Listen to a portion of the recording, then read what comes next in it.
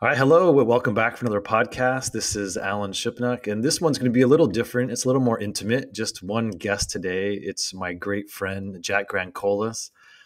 We met through golf. Jack is a very spirited playing partner and a very good stick. And as we became friends, I came to know his story, that his pregnant college sweetheart, Lauren, died aboard United 93. And as Jack told me more and I learned more about this journey that he's been on ever since 9/11, I said to him at some point, this would make an incredible book, Jack, if you were ever so inclined. And his response was that, his PTSI therapist had recommended he write this all down, and that not only would it be cathartic for him, but it might help other people who've gone through their own challenges and hardships. And um, we sat together for the first time really in the spring of 2016. Jack talked and I just recorded it and took notes, and it's been quite a journey, but 6.5 years later, the book is finally here. It's called Like a River to the Sea, Heartbreak and Hope in the Wake of United 93. It's as of September 6th, it's been published by Rare Bird Books, a great little indie out of Los Angeles. So Jack, we did it. Yeah, you were a very patient man, Alan.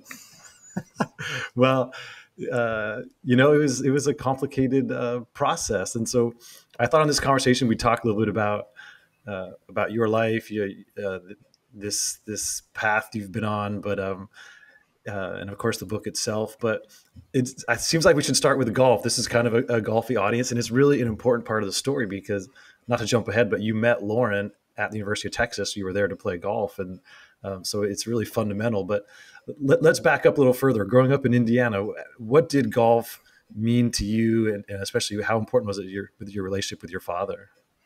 Yeah, golf was a big part of my life since about 7, 8 years old, when I first started watching it on TV and knowing that every Sunday, Saturday and Sunday, that's where my dad was headed. And I was the youngest of 6 kids, and there was a 6-year difference between the nearest sibling.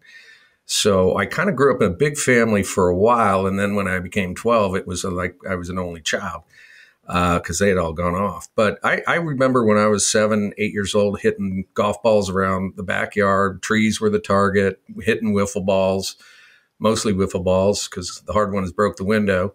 And but the great thing for any kid out there is to learn by hitting wiffle balls, because you can't overswing, you can't understand. You got to hit this, you got to hit them square to hit them good. So I learned how to shape shots by doing that, and became a very good little junior golfer because I loved it.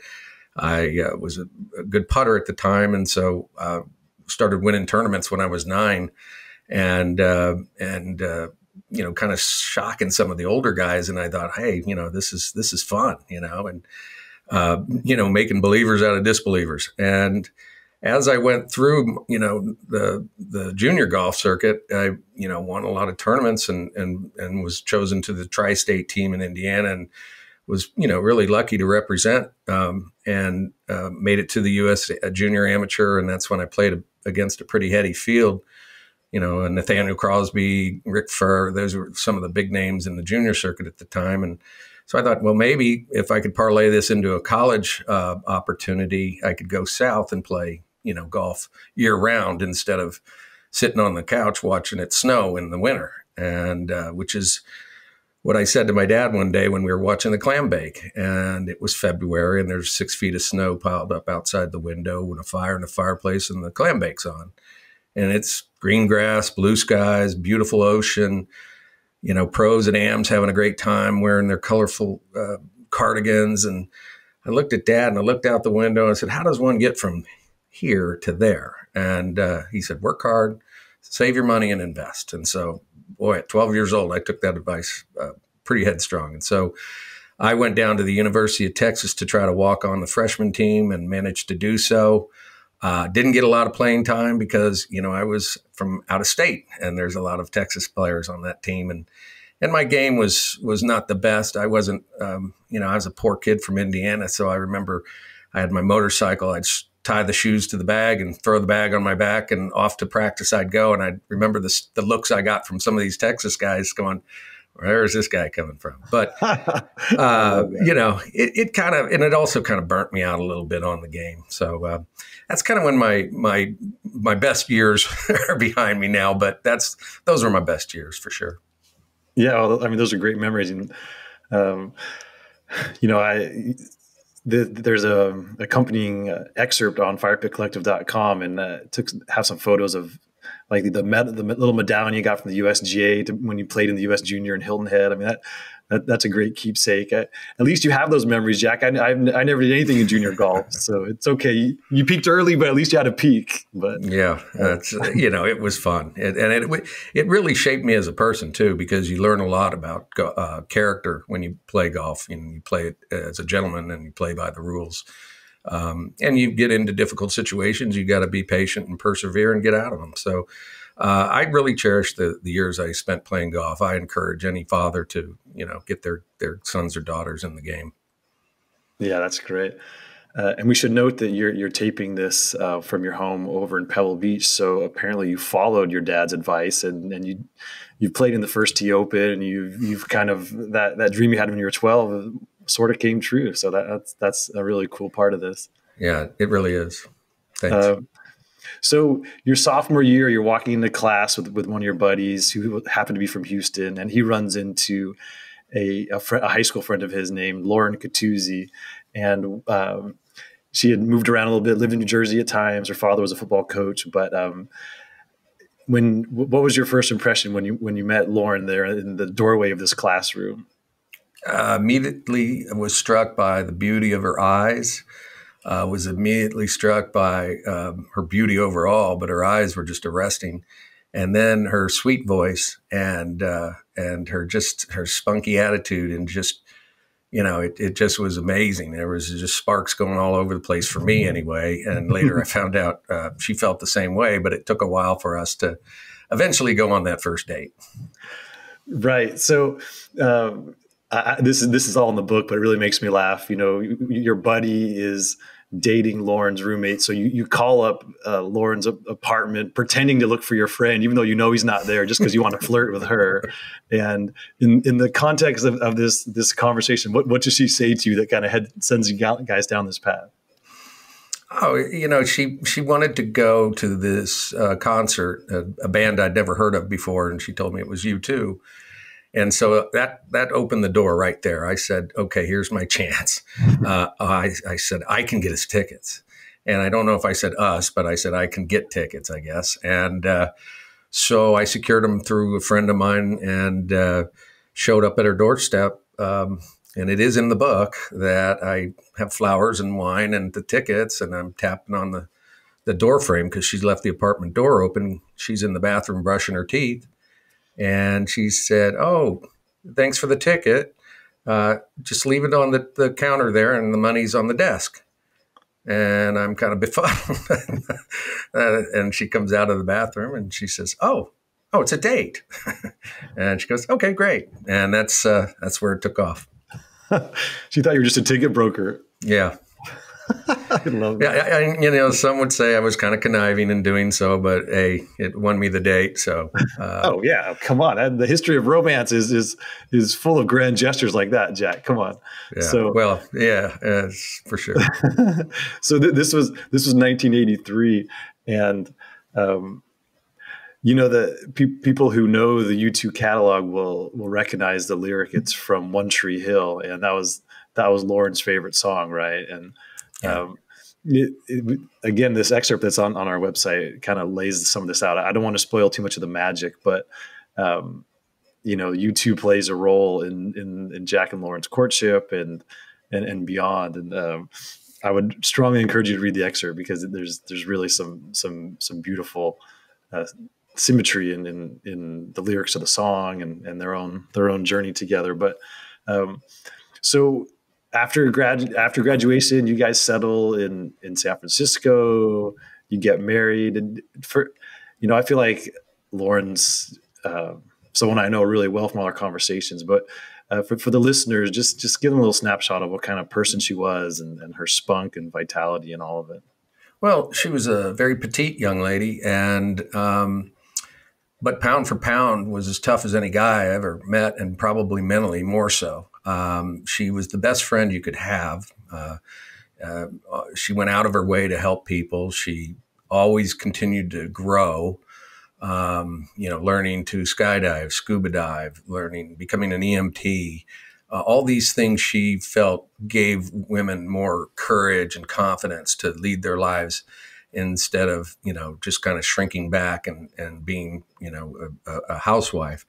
And she wanted to help others who struggled with that as well, and just say, hey, you can do it and I'll help you. And that was the name of her book that she wrote posthumously through her sisters. And but she was, she'd been around a lot of testosterone in her life, growing up with a football coach as a father. I mean, she played catch at an exhibition game with Terry Bradshaw and Lynn Swann, and I was forever jealous of that. But she'd come out and we'd be pitching horseshoes at Thanksgiving in the bayou back behind the Catuzzi's house, and drinking beer with my brother-in-laws and smoking cigars. And she'd come out in a man's coat with a cigar in her mouth and a beer in her hand and go, hey, boys, let's go out and pitch some shoes, So she had a great sense of humor, an excellent sense of humor. She also had an excellent sense of humility. She'd make fun of herself to make everybody feel better. And I think the lesson there is everybody has insecurities and anxieties. And when you meet someone like Lauren, who can make you feel so comfortable, you drop your guard a little bit. And I think she had that magic about her. Yeah, there's a neat quote from her sister Vaughn in talking about how Lauren, in high school was friends with everybody. Every clique she moved effortlessly through. And even though she was one of, the popular girls or whatever, she just, she didn't even know it. She just kind of had that touch where she could connect with anyone. I thought that really said a lot. And she's just such a standout person.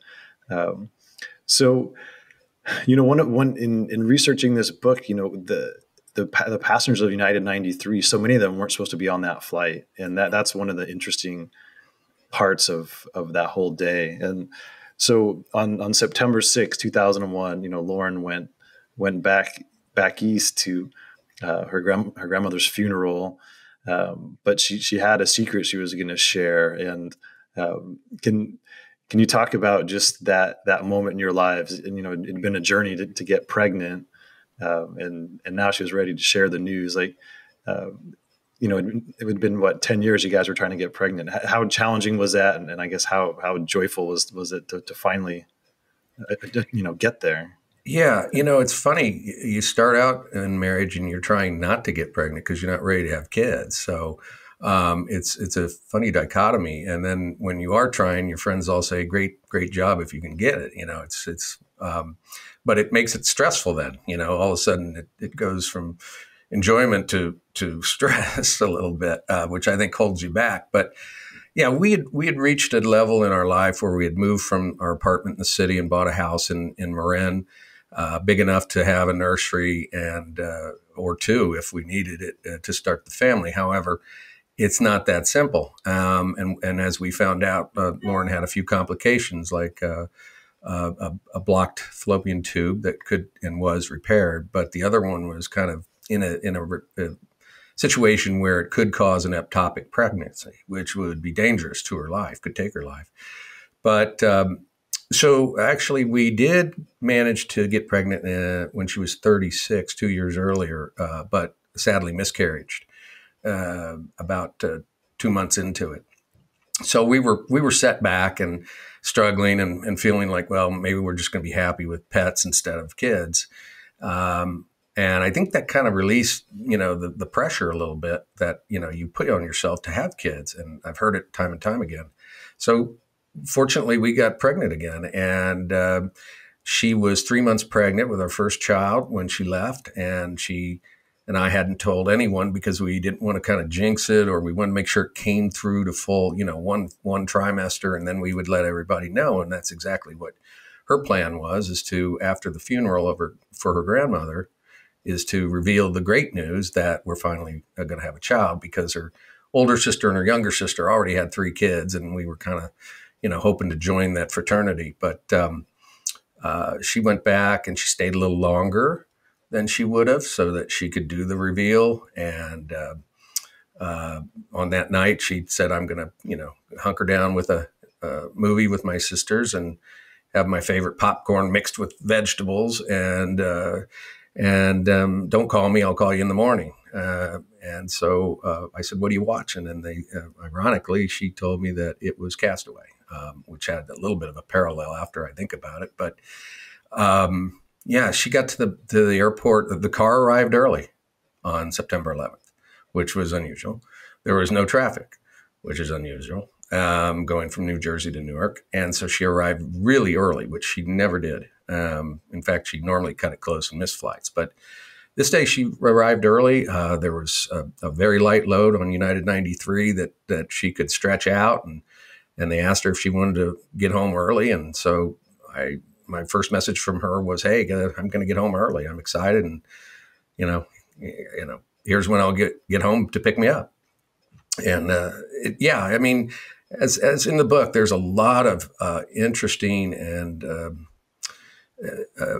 just, not beyond coincidental, how some of the passengers of United Flight 93 were not supposed to be on there, but did. And to me, I think it's a little bit providential because of the amazing act and courage and bravery. And I know Lauren had every bit of the courage and bravery that was needed.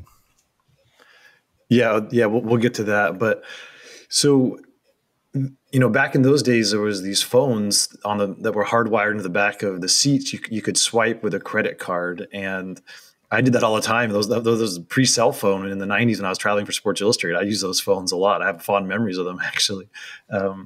And so, it's 6 a.m. in California as the events begin unfolding on 9/11. You're asleep, you're upstairs, the answering machine is downstairs. You would turn the ringer off because those were the days of telemarketers, calling at all hours.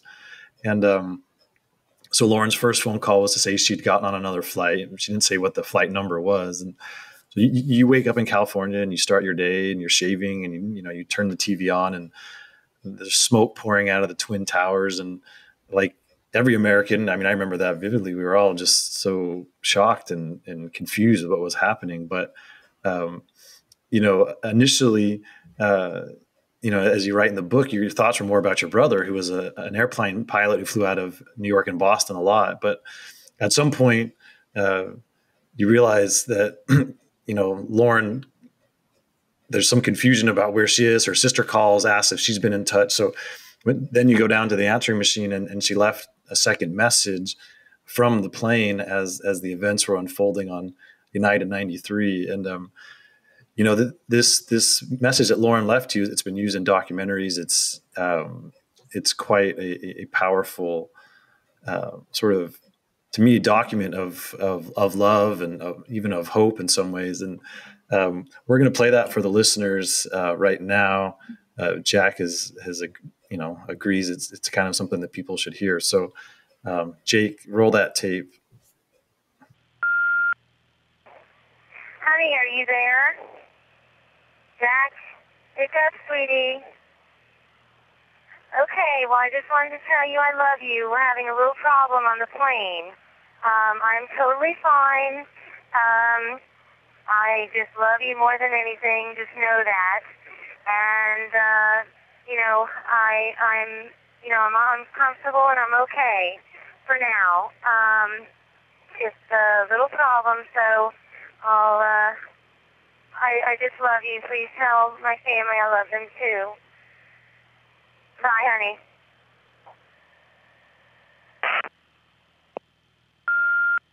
I've listened to that now a lot of times, Jack. What I'm struck by is Lauren's she's so calm. Where did she get that strength in such a frightening moment? Oh, that little doubt. I really sensed her parents. The DNA was showing. Her dad, a football coach, strong, sturdy guy. Her mom, a very selfless and loving person, and that's kind of her DNA. And then her personality was such that she didn't want to worry me or leave a haunting promise that she might call me back. At the point where she called from the plane, they were gathering information and they knew they were in peril. And they had pretty much figured out by that time that they were on a suicide mission, and the only hope they had was to wrestle back control. And there was some hope. There was a pilot on board, albeit not a commercial pilot, but someone who could have taken control, and an air traffic controller who could have maybe helped them land. And I think they felt that hope, but they also knew they had to stop these guys from further carnage on the ground, given the information they had about the Pentagon and the Twin Towers, which is amazing. And then to look out the window at 500 feet and realize they didn't want to, start their assault until they were over a rural area, so that if they didn't succeed, it wouldn't hurt anybody on the ground. It's just fascinating to me. Lauren's, voice, I think, was calm because she wanted to be sturdy for the other passengers around her. She wasn't panicked or anything like that. And she didn't want me to know that she was panicked. And it doesn't sound like she was. So, but she was level-headed, and just the ultimate gift in life is love. And to share that with one another is stronger than the motive of the hijackers, which is hate. And hate's a very dangerous idealism. So, I think it won out in this circumstance. She didn't live, but it won out. Yeah, that's really beautifully said. I mean, that message, it's just a monument to love and unconditional love. And there's a line in the book that's always stuck with me. The passengers on United 93 were really the first heroes in the war on terror, because we know that plane was heading back to Washington, D.C., either to take out the White House or the Capitol building. And beyond being these incredible symbols of our democracy, there was also a lot of people's lives who were at risk. They didn't even really know it. And so, yeah, it is an incredible thing that all those passengers did. And, people may not remember is that the United 93 was delayed about 45 minutes on the runway. So that's how the passengers kind of knew what was happening. They were, as they were calling home and getting reports, after the plane was hijacked, people started using those phones, and that's when their loved ones were telling them, well, this happened at the Twin Towers, this happened at the Pentagon. So it really was a democratic action. Is you write, they talked amongst themselves, what should we do?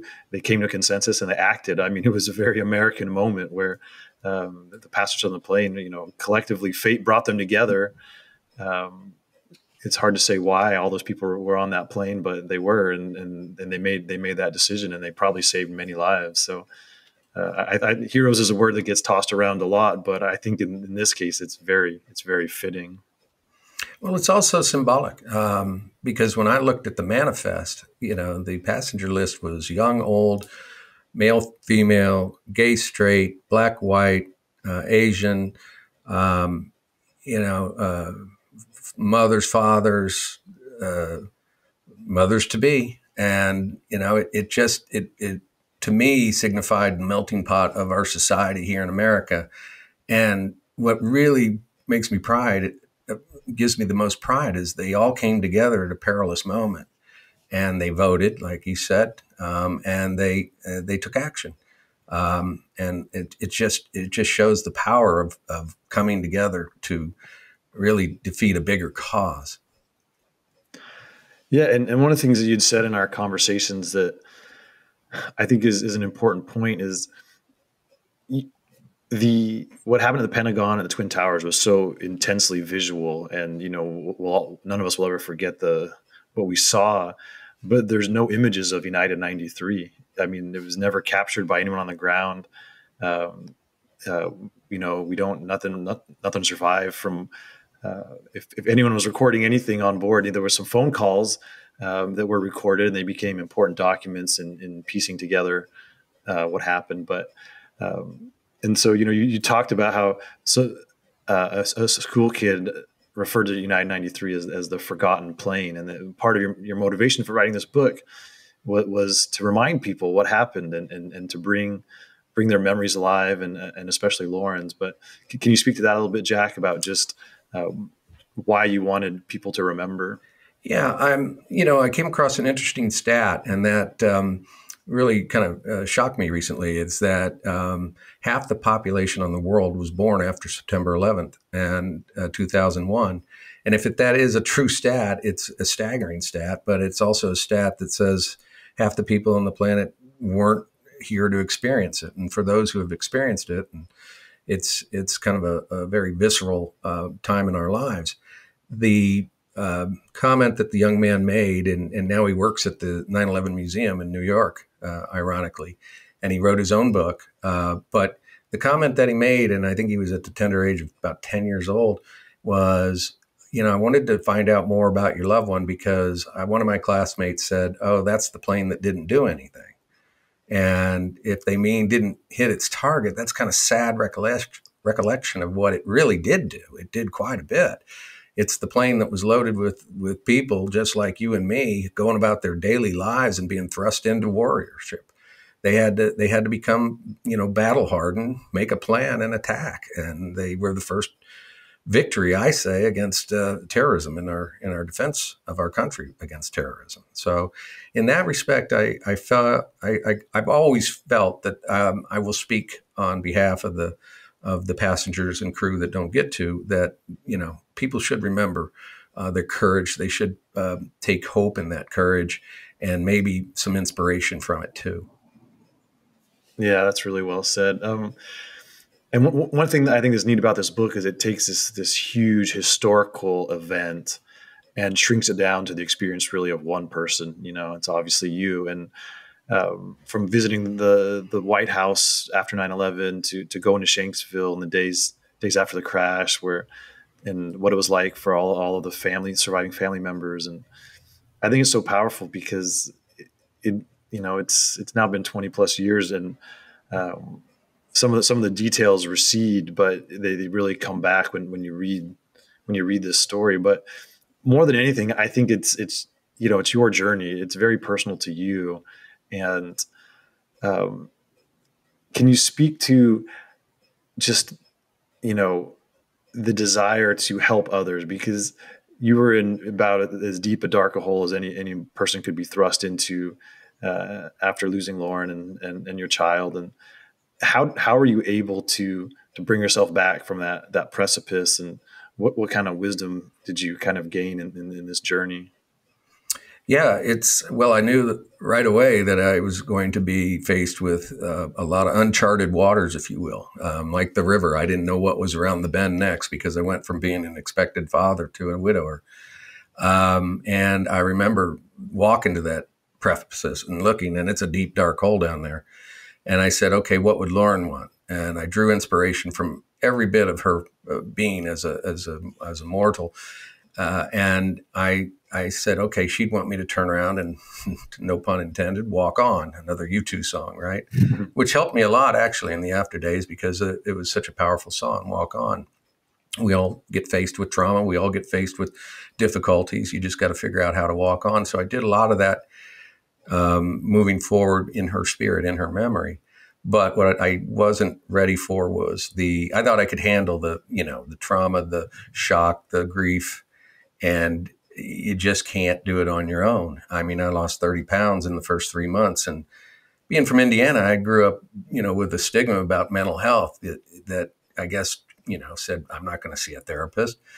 But yet when I went to the doctor, he said, you're not sick or anything. You're just depressed and you should see a counselor. And so I did. And it turned out to be one of the best things that I ever did. And it taught me a lot of lessons that I could use going forward.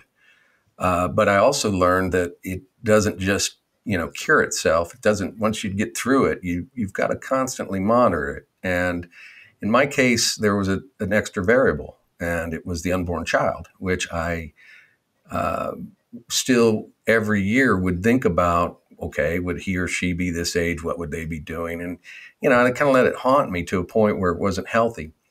And it was Sarah that said, maybe you should go back and see a therapist, which I did.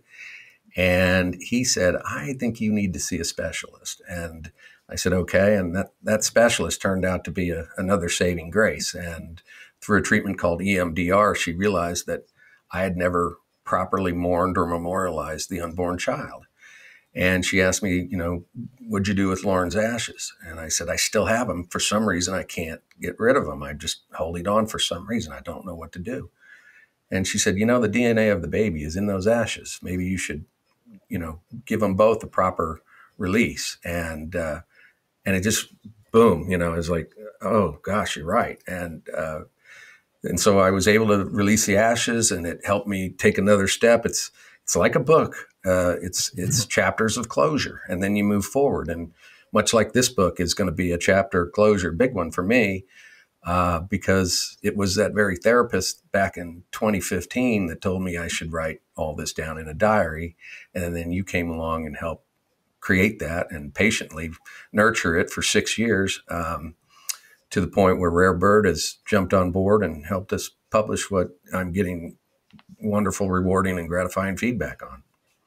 Yeah, that's really neat. And you mentioned Sarah, that's your wife now of a few years, and she plays an important role in this book, and of course in your life. And when people ask me what this book's about, I often say it's a love story, and they don't know how to take that, because they think that this 9/11 book is going to be so heavy. But it's a love story to Lauren, who's an incredible person, and you really bring her to life in such a dynamic way. And I think any reader's going to have such great affection for her. And then Sarah comes into your life, and I feel like you kind of saved each other. You had your struggles. She was dealing with her own things, like we all do as human beings. And there's a line that she says where it's in the book. It's in her voice, but that she was looking for, I guess, a perfect relationship. But what she realized is, you have to create that yourself. There's no fairy tale out there. Like it's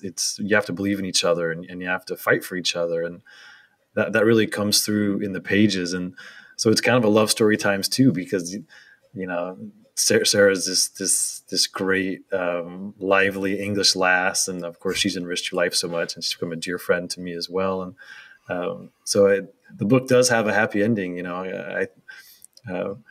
There's well, I don't want to spoil too much from the book, but what did it mean to you, after all these years to finally remarry? That was a big chapter as well, right? Like there's the scene from the wedding where you go a little crazy on the dance floor. Can you explain that and what you were feeling in that moment? Yeah, no, that was again pure joy and bliss. And once Sarah, without giving away too much of the story, but once she recovered from her throat cancer surgery, it made me realize I wanted to be with her for the rest of my life. And I was glad that she was given a second chance. And I wanted to make it as rich and as full as possible. So I asked her to marry me, which I think completely shocked her, because she didn't think I'd ever remarry. But the truth of the matter is, I've said this, if Lauren and Sarah had met, they would have been best friends. And because they're so much alike. And in that, I realized that, well, maybe Lauren's up there in the stardust, sprinkling a little bit on my head, saying, "Hey, silly, this is what I brought you, a special angel. Now don't ignore it." And I'm a little slow, a little dense, and my friends know I can be a bit stubborn. But in this case, I'm not going to argue with the angel I have up there, and I certainly want to continue to love the angel I have down here. So yeah, I feel pretty lucky, and it's brought happiness into my life. I remember after September 11th, I was always a morning person, and after September 11th, mornings I dreaded. I was just a depressed, mean, sad person, and probably usually hungover. But I now enjoy my mornings and wake up happy and bring Sarah her tea, and it's a great place to be again. And I really owe it all to her. No, that's really sweet. I mean, I think probably listeners have a feeling for it, but the zest you have for life and just the optimism, for me personally, it's very inspiring. Like, you've been through a heck of a lot, but you seem to, retain that fundamental belief and that there's good things out there. And it's always meant a lot to me. It's it comes through on the golf course for sure when we play. I've gotten more pep talks from Jack than any other human on the planet. After I'm taking double bogey to lose a hole and I'm sulking, but how have you managed to keep that that spirit about you, Jack, through all that you've been through? Well, I cover that a little bit in the book, but I just say it's from the people like you and the other friends I have around me. It does take support, and when you find, that you get that love from others, it motivates you. And I like to have fun. I mean, I'm not serious on the golf course, as you know. I like to joke around and rib each other, and I also still like to, try to carve a shot like I used to. But it's perspective mostly and contentment that has revealed itself in my life and my new life with Sarah, and that, you can't look back. You can only move forward like a river. You're just going to swim against the tide if you do. And we know that's a losing battle. So I'm just, enjoying, the journey and hoping that there's, a smoother waters the rest of the way. And then really is kind of my motivation, Alan. And again, thanks for being a friend and pushing me to do this. It was scary. It was not something I thought I should do or would do, but as I said, you were patient and you helped nurture it. And when I was in the ICU in 2020 for my burns, I realized there's a lot of people that might benefit who were losing loved ones shockingly and sadly and quickly without saying goodbye to COVID. And so if this book touches one or two people that will go seek mental counseling, maybe EMDR, because it's real trauma. And also I'd like to, as I say in the book, destigmatize mental health awareness. I wish they would change PTSD to PTSI, because it's not a disorder, it's an injury to your brain. And, if you break your arm, you go to the doctor, he sets it, he puts it in a cast, and that's how you fix your broken arm. Well, when you get a broken mental health situation, you really need to go seek that help as well. And it worked. I was one of those people that was very pessimistic and didn't believe in hocus pocus treatments and whatnot. But I opened my eyes and gave it a try, and it helped immensely. Yeah, I think when people read this, that they it will open their eyes on a lot of different things. And it was a great pleasure and honor to help write this book. It's called Like a River to the Sea, Heartbreak and Hope in the Wake of United 93. This is Jack Grandcolas. I'm Alan Shipnuck. You have any final thoughts before we let our listeners go, Jack? I will just tell your listeners that Alan Shipnuck is a very honorable man. He's a lot of fun to play golf with, even though he doesn't have a hole-in-one. He does anguish over that, and again, that's why I kid him. But he's a fine journalist, a wonderful friend, and was recently honored by the Salinas Sports Writers Hall of Fame, right? Well, it was actually just the Sports Hall of Fame. Anyone could get into it, apparently, because I came in through the side door. But no, a lot of great athletes. That was the subject of my speech. Like, does a sports writer really belong in an athletic Hall of Fame? And I don't know the answer to that, but I will say that telling stories is very gratifying, and this is one heck of a story, yours. So it's been a journey, but we made it. So yeah. If anyone wants to check out the excerpt, it's at firepitcollective.com. Book is available anywhere you buy books, of course, Amazon and places like that. If you go to the publisher's website and you want to support the publisher directly, it's rarebirdlit.com, and you can get it there. But I think that's all we got for now. Thank you for listening, Jack. I'll see you on the first tee, and that's it for this very special podcast. Goodbye.